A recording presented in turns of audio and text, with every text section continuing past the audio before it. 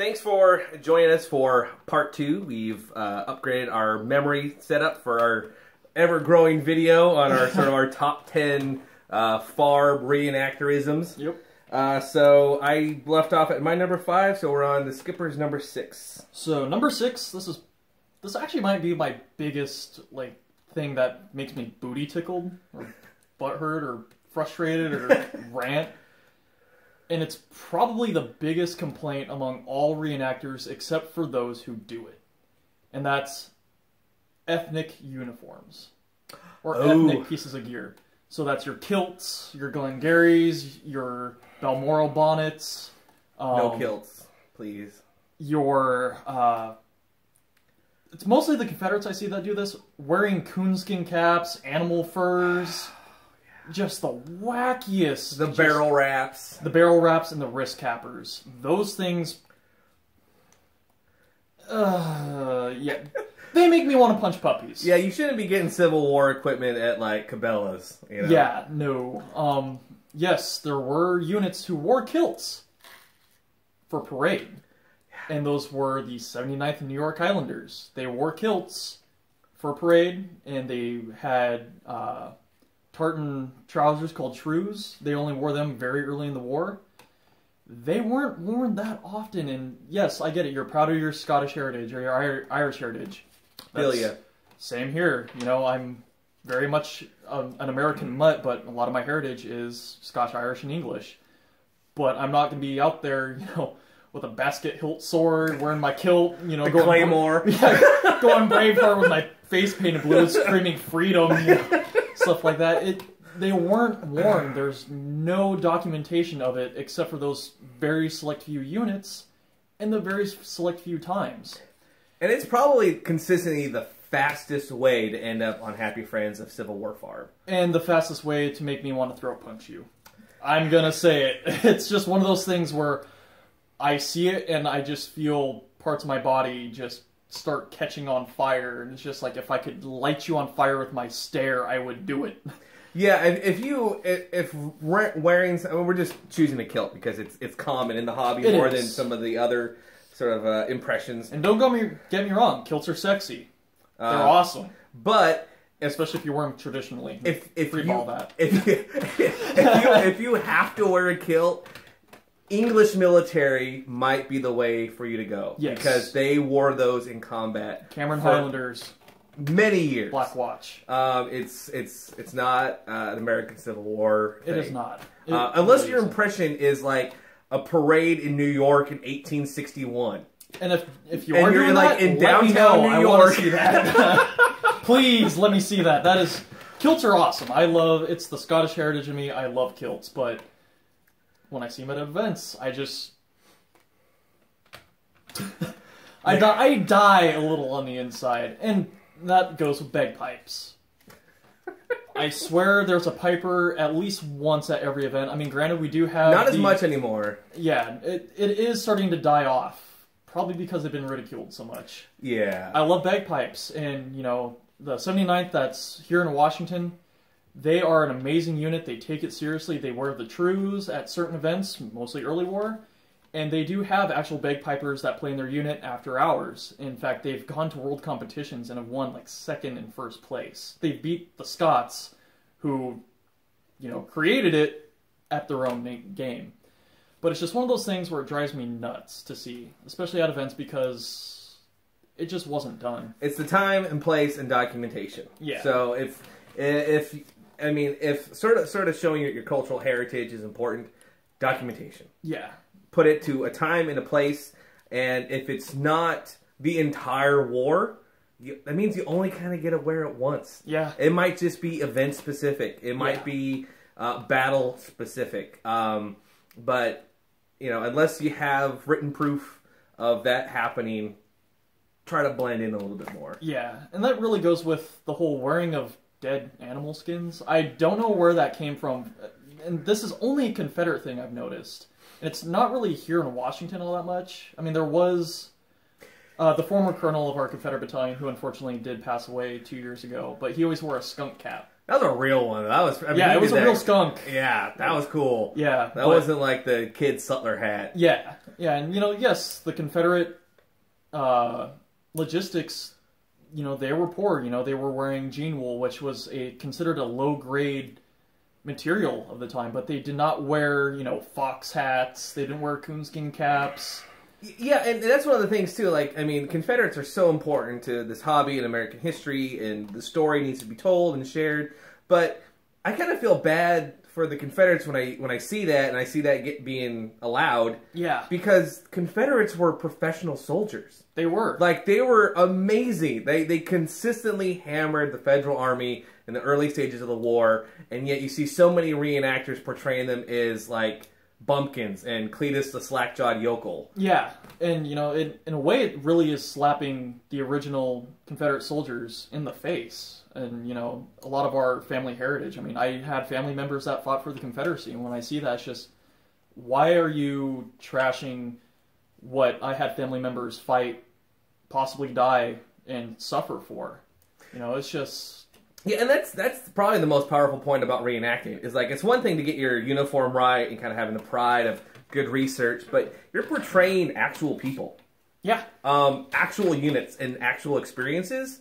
And so there's a certain level where it's like sometimes every historian kind of has to sort of make some reasonable, historically centered guesses when there's data currently missing.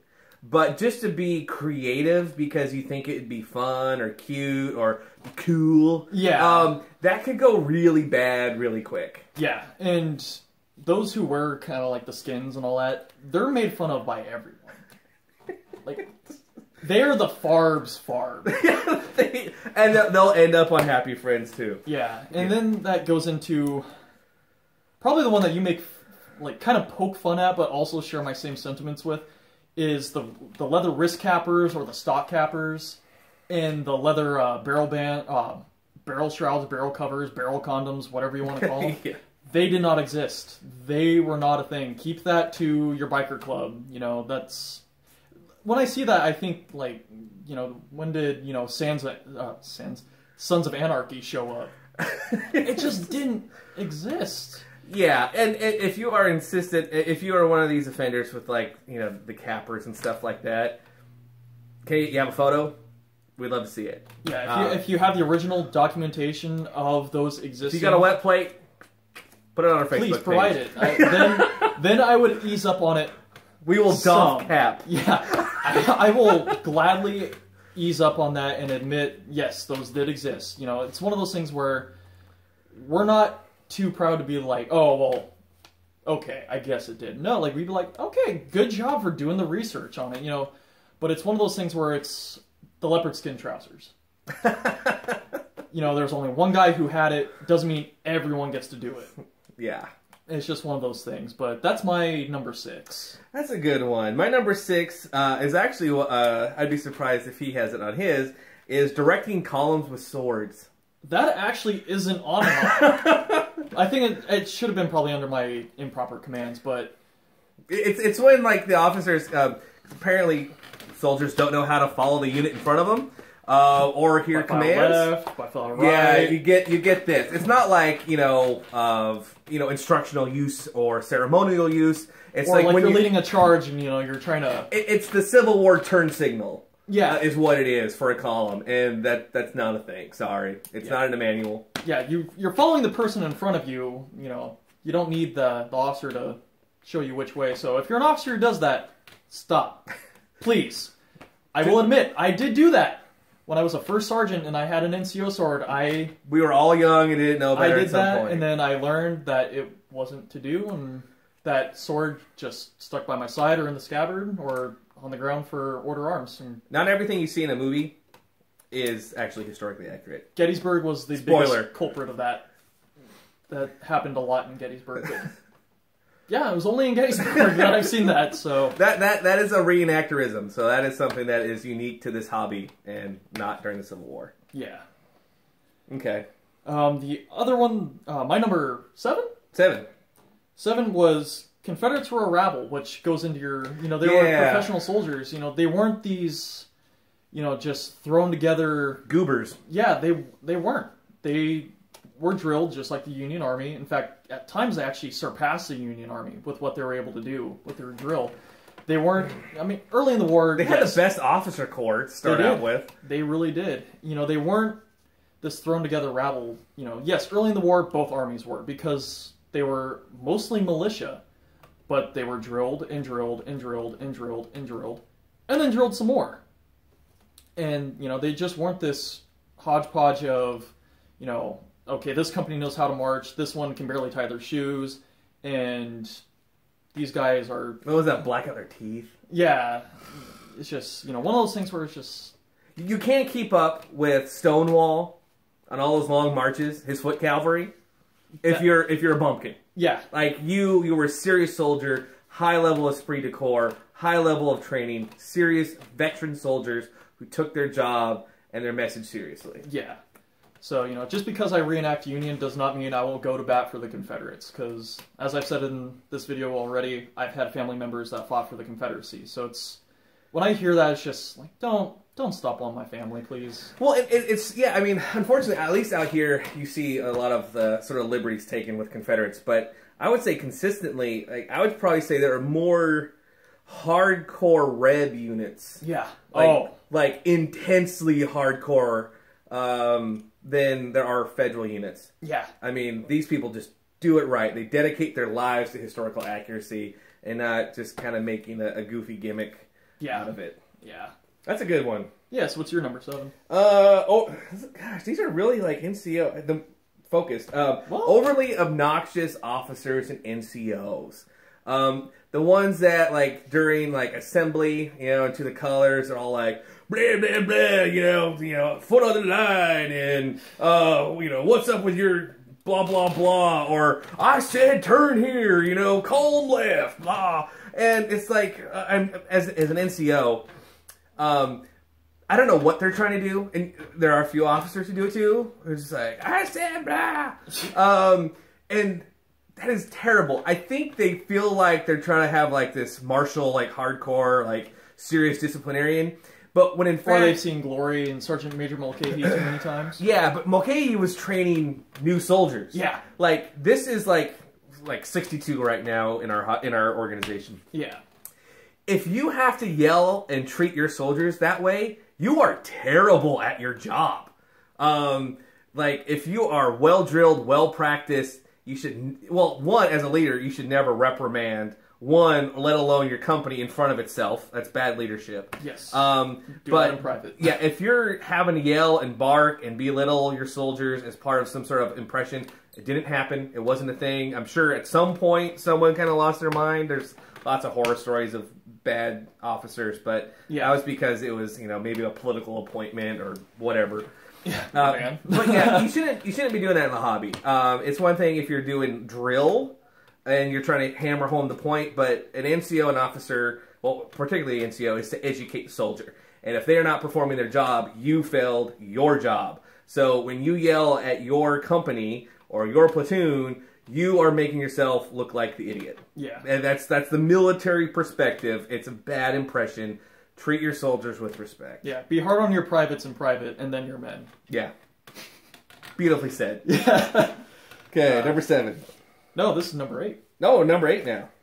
Number 8 is items not used for that unit. So you'll see, like, Army of the Potomac Gators, the white Gators on certain units that never wore them. Havelocks just because it's hot out. Yeah, things that weren't used. I mean, I've seen guys wearing the sharpshooter leggings that are Confederates and Union. It's just like, they actually didn't wear those exact ones. I've seen guys wear the Zouave fezzes when they're just a standard blue unit. Yeah, it's weird to see how people think things are okay, and it's the lack of the leadership trying to nip it in the bud, like, oh, Stop it. Okay, you spent the money on that, well, I guess we'll let you wear it. It's like, that's cute. It's like, please don't, because it's not only making the unit look bad, but also you as, a commander or an NCO look bad. And it's just one of those things that really needs to not happen. Yeah, going to a sutler isn't a blank slate. You're not. It's not a costume shop. Just because they have it doesn't mean it's right. That's cool. Oh man, this really goes with this. Man, I look really awesome. It's like, no, you look like a fool. Yeah. There are examples of having mixed gear that are super hardcore. Yes. Confederates often had lots of federal gear. Yep. Because we taught knapsacks were in high demand. You know, you get canteens. Because normally we were better supplied, and if we lost supplies, the Union Army could get resupplied a lot easier than the South. Yeah, so the Confederacy was a lot more battlefield pickup. So, like, when you see, you know, a Union soldier carrying around, you know, a Confederate piece of kit, it's like, Probably not. You know, Yeah, and if they did, that'd be, like, specific. I mean, that would be, like, a fresh battlefield. Unless or they took a depot. Yeah, and it comes... I think all mine really come down to documentation. Documentation. There's a theme here. Like, if it's there, cool. If you can supply it, I will gladly accept that and not give you a hard time and be like, you know, awesome job for going that extra step and really digging deep. Mm-hmm. That's what it comes down to. Yeah. Word.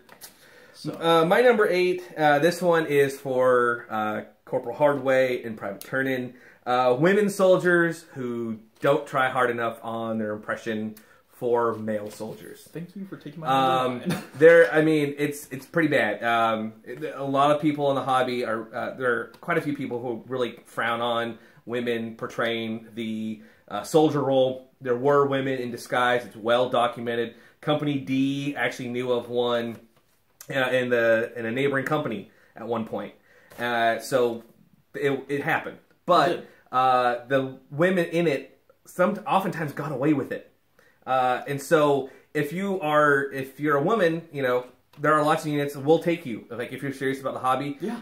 But get rid of the nail polish, the face piercings, the makeup, the long hair. Do something with the long hair, the weird makeup, colors of hair. Weird colors of hair.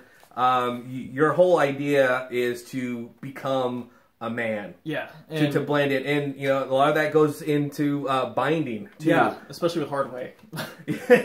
Yeah, and there's great forums out there for women reenactors, and, you know, how to bind properly.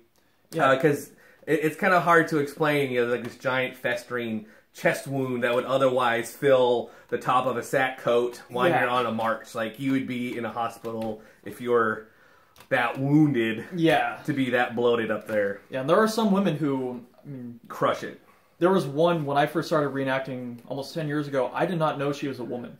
I mean, guys would drop trowel right in front of her and, you know, spring a leak right there, you know, on the halt of a march, and she would just... They wouldn't even know. And then, you know, and she never spoke. That was the thing, too, because she had a very feminine voice. And then one day she started talking in line when a guy was, you know, doing his business right next to her, and he's like, "Oh God," and, you know, really embarrassed and all that. But she did it very, very well. I mean, the binding, the wearing, you know, the hat low, always kind of having her head down, you know, always had hands in the pockets and, you know, kind of tucked under sleeves or across the arms. You know, there are those who can do it very well, and there's a vast majority who don't, because they think it's acceptable. And I mean, long hair, ponytails.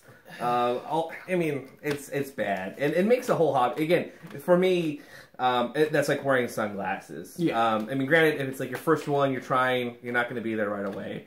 But do your research. If you want to be a woman in the hobby, you're totally welcome. But you should have the same high standards for blending your impression as anyone else. Yeah. So on to number 9. Number 9. Just really solid impressions ruined by small things. My biggest example is seeing an officer with a really nice, you know, like Brian White made officer sack coat with really good trousers, awesome leathers, awesome cap, hiking boots, or tennis shoes.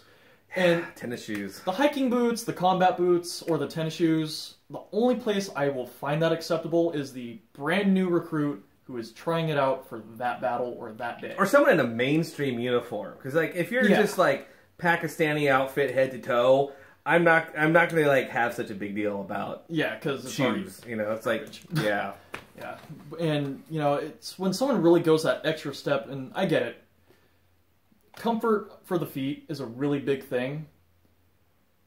But if you're already going to drop all that money on your uniform and your leather gear, Missouri Boot and Shoe, custom made to your feet. You have to measure your feet, and they make it to that, and it's not that expensive for a pair of Brogans. Yeah, and relatively speaking, the biggest farb that I'm guilty of is I put inserts in my Brogans. Yeah. For starters, I'm on my feet all the time. If I don't see it, I don't care. Yeah, and no one ever sees it. I mean, you'd be a weirdo if you're like sniffing my shoes or digging around in my Brogans. I mean, that's a little extreme. Yeah, and then so if you have like special like foot issues, health issues with your feet, then you can have that modified to a historically accurate boot or shoe. Yeah, I mean, all you'd have to do is just have your insoles on your feet while you measure it, and they'll make it to that width. I mean, they'll be like, oh, you got some weird shaped feet, but you don't have to tell them you're getting insoles. But it's just one of those things that when I see it, it's more of a disappointment in that reenactor, because it's like you went all out for everything you have with your uniform and your impression. But the one thing that, and yes, people do see it, the public see it. There's been times I've been laying dead on the field, or even kind of the few battles that we've sat out and mingled among the public, like, oh look, they're wearing tennis shoes. Yeah. Oh, I didn't know they wore rubber soles, or like combat boots in the Civil War. Or you get the guy with like the tan combat boots, the modern military boots, and it's just no, or the zippers on the side. That's the funniest one that I've seen is the zippers. Yeah, maybe you'll agree with me on this one. If say you have a low budget, or you can't contribute a ton of time to the hobby, and you have a mainstream uniform, but it is all accurate. It may not be the highest quality, but you are accurate head to toe. You are going to stand out with your low dollar kit far more than someone with $1,000 kit and sunglasses, or some other piece of a wristwatch. Yep, a modern wristwatch. Yeah, and I'm not just trying to hound on the shoes, because that is probably that's probably the most extreme, but that's the one I see that stands out to me the most. But yeah, the wristwatch, the modern glasses. Oh God, there was one that I saw a year or two ago, and it drove me absolutely nuts, and I can't remember what it was. It was a double bag knapsack with the straps modified with backpack straps. Like normal, like, no, I'm going to college, Mom, backpack straps. I get it, it's for comfort, but if the knapsack is bothering you with the straps that much, don't wear a knapsack. It's that simple, but I'm sorry, when I see shiny, synthetic pads that are angled and all that, it's going to stand out to me, and I'm just, no. You're not helping anything, people. Yeah, you're not helping my blood pressure. And if you need that, you're probably wearing your double bag wrong anyway. Like, you can adjust that so it's halfway comfortable. They're comfy, actually, believe it or not, if you know how to do it right. Mm-hmm. I guess my number 9 is a short one. Saluting wrong, not saluting. Yep. Just so you know, you don't do this. You do this. Don't bear claw. Yeah, no bear claw. You gotta keep those fingers together. And salute properly. Know when to do it. Know how to salute, under arms or on guard. Know your ranks. Yeah. You don't have to do it constantly. So you don't, every time your captain comes out of his tent, you don't all... Yeah. It's like, dude, I just saw it. If you're in the same area, you salute once. You're done. And then, the other big thing is the highest ranking person in a group salutes. So if it's just me and like 12 privates, only one person salutes the senior officer coming into camp. It's that simple. You don't all you'll stand and be in attention. Yeah. But only one person salutes. Pull them out. It's different for Navy, but you get the point. And the other part with that too is the proper greetings. You barely ever hear that. It's always, you go by morning, afternoon, evening, and the rank. If you don't know that rank of a first sergeant, it's, good morning, first sergeant. If you know it, good morning, first sergeant Kev. I'm walking by and, I'll see someone saluted and, salute back. But, you never hear good afternoon, Captain Whitehall, or good afternoon, sir. You just salute and, okay. But if you're addressing an NCO or an officer, you always, proper greeting of the day. Rank. The rank, if you know the last name, give it. If not, the rank suffices. I'd rather have someone, good afternoon, sir, than, oh, hey, yeah, captain. Because I will ignore you. Until I hear the proper greeting, or if I see you doing the proper salute and greeting and all that, then, of course, then I will acknowledge it. Just because, we're reenactors, we're trying to portray a military setting. You would be disciplined if you messed it up back then. I mean, it's that simple. Yeah. So yeah, that's just my expanding on for you. Where was my other one? I think we're on the last one. Yeah, we're on number 10. So number 10 for me, honestly, would have to be seeing people out of dress. So you'll see, I get it, it's hot, and especially some events, I would completely understand, especially if it's like 110 degrees out. Yeah, honestly, you shouldn't be reenacting at that point, because that's a health issue waiting to happen. But seeing people out of the company street, going to Sutler Row or going to other camps, in shirt sleeves. Yeah. Coat. Just one button. If it's really hot, don't even button it. I would be completely lax on that. But no cover. Braces down, barefoot. I mean, if you're in our unit, if you're leaving the camp, you are going to be in uniform. Yeah. The only time you can be naked is fatigue detail. Yep. And that's, even in period photos, you'll see people even without a shirt on, which is like, scandalous back then. But, I mean, if you're digging, earthworks and bomb proofs, you're going to be getting dirty. You want to be comfy. Yeah. You want to be cool and comfy as much as possible. And that really goes for, especially when you're not in your camp and you're walking around, you're portraying a Civil War era gentleman. You have women around. You don't want to be seen naked. And being in your shirt sleeves was offensive. If you have a vest on, that's one thing. But, walking around with a long sleeve, your civilian shirt and your braces on, technically naked. Coat. Yeah. It's not that hard. Yeah, I mean, anyone who's familiar with modern military, you would be in the same amount of trouble for being out of uniform today as you would 150 years ago. Yeah. I think it'd be a little less scandalous for women today than it would be in the Victorian America, but still keep that in mind. And having a martial appearance is what it's all about. Yeah. My number 10 is kind of goes off what you were talking about. This is something that's long bugged me. I granted, good footwear costs a lot of money. Sometimes you have to save up for it, but there are pretty decent alternatives. So, like, if you have to wear modern footwear, there are some footwear that blend in pretty well, and there are some modern cuts of, like, business shoes that, I mean, can look just like Brogan's from even 5 feet away. Like, you'll fool a lot of people. But the thing that drives me nuts are Vibram insoles. They're great work boots. I got some in my closet. They're great for walking around the mountains. But when you take a hit, there's a yellow tag that you can see from 500 yards away screaming, "Look at me, Ma, I'm a Farb." So that's terrible. The other thing, and I think this is a lack of educating on reenactors' part, is Farb handkerchiefs. Yes. And see, these modern ones, okay? No place in Civil War reenacting.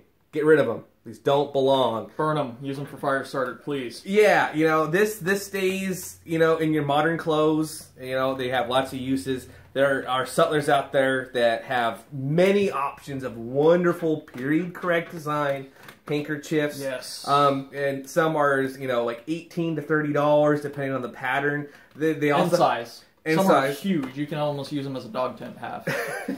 I swear. Yeah, and then all of those patterns come with documentation, so that's even cooler. Yeah. So find one of the, it might have belonged to someone in your specific unit.